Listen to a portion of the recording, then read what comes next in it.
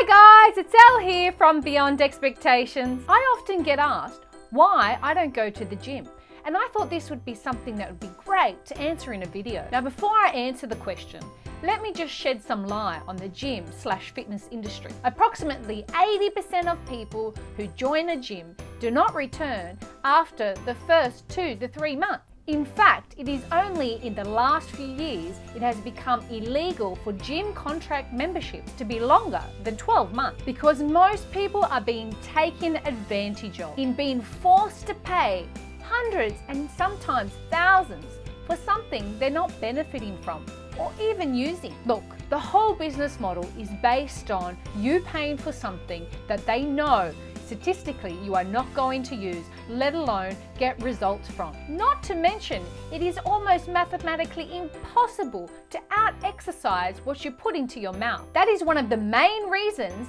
why John and I made our factual television documentary Beyond Expectations. We wanted to show you that going to the gym and just exercising is not the key to getting lasting results. Look, losing the weight and getting the body that you deserve is hard enough without everybody looking at you and judging you in a public place, let alone thinking about what to wear, where to park the car, putting the children in care.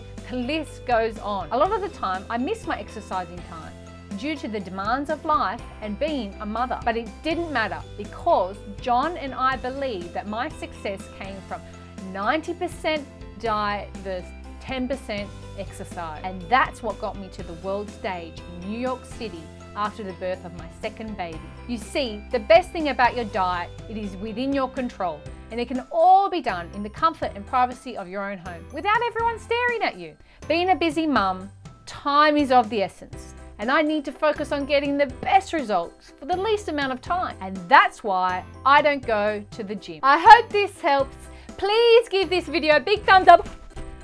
And don't forget to leave your comments and questions down below.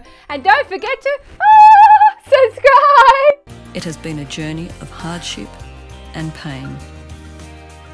A journey that has altered not just the body, but the mind and the soul. A journey to remind us all just what can be achieved through the power of dreams. A journey beyond expectations.